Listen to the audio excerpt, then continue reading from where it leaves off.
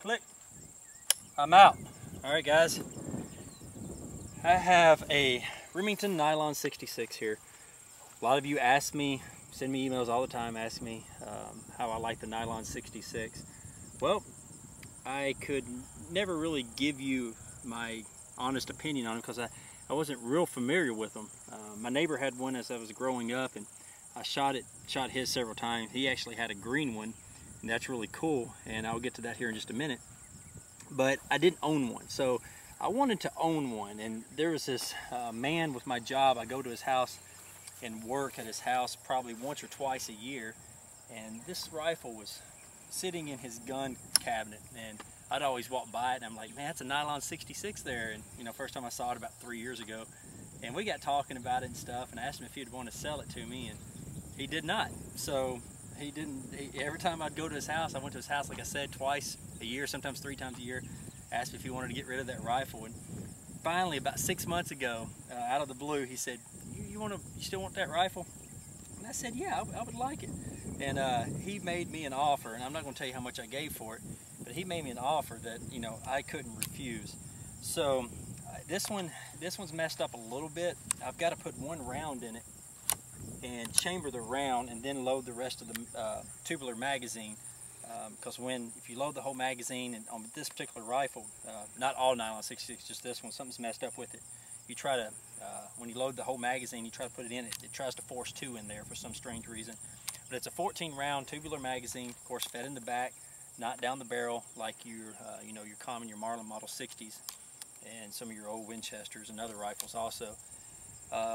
And I've got counted out lots of 14 here, because if you put too many in here, you won't be able to get the rod back down. There's no indicator saying that you've filled it up, you know, to 14. So instead of dumping more out on the table after filling them up, I've just counted out lots here of 14. But this is, you know, you're also probably saying, why in the world are you using a scope?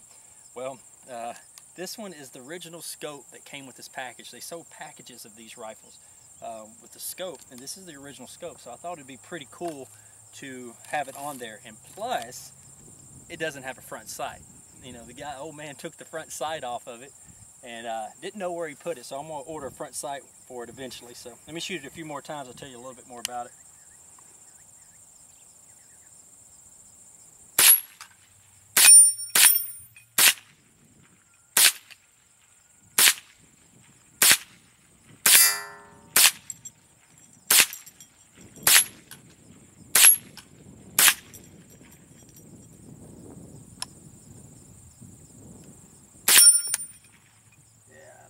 Alright, I'm out.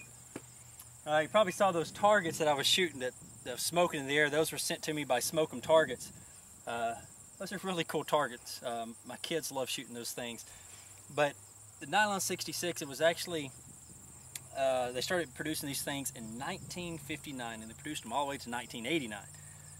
And this is, believe it or not, is the first mass-produced synthetic firearm. And I guess rifle, maybe firearm. But I know it's the first mass-produced synthetic rifle.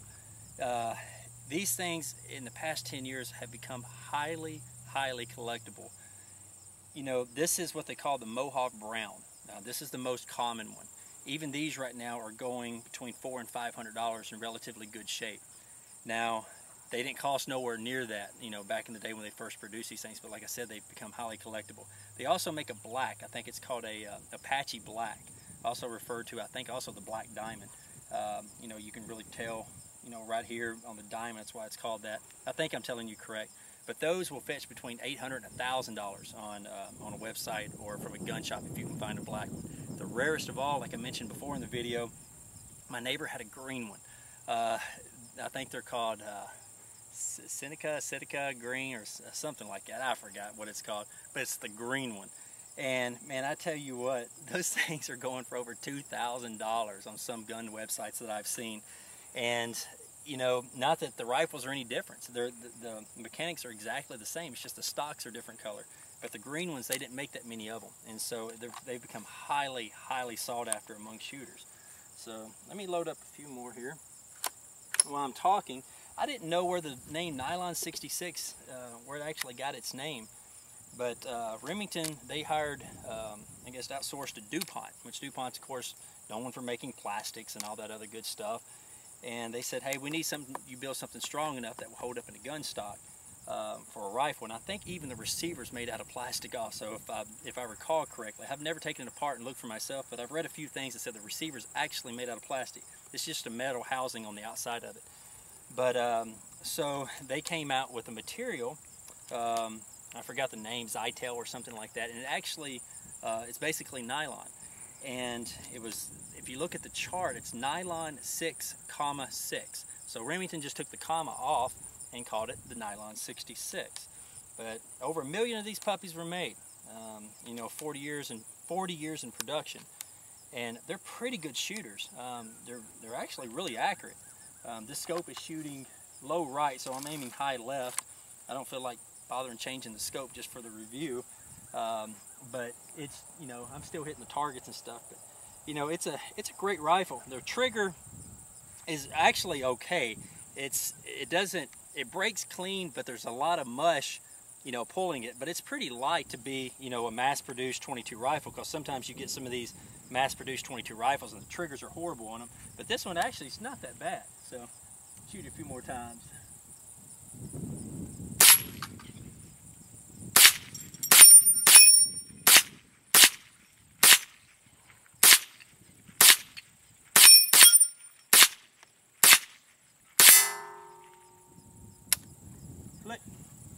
Alright, yeah, they're pretty cool rifles. You know, I'm not going to tell you to go out and rush out and buy one of these things, because they're pretty expensive. Like I said, I lucked up. I've always wanted one of these. I got it for a really good price.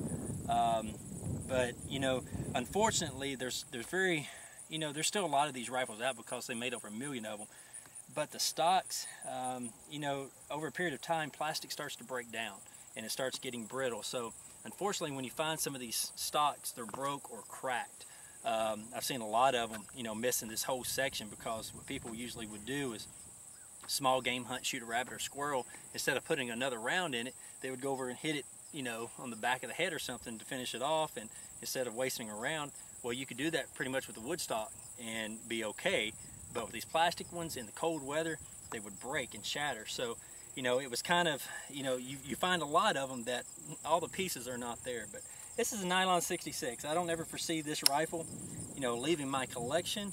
You know, it's an oldie, but it's a goodie. If you ever get a chance to fire one, fire it. I think you'll like it. Thank you very much for watching. Y'all be safe and keep linking.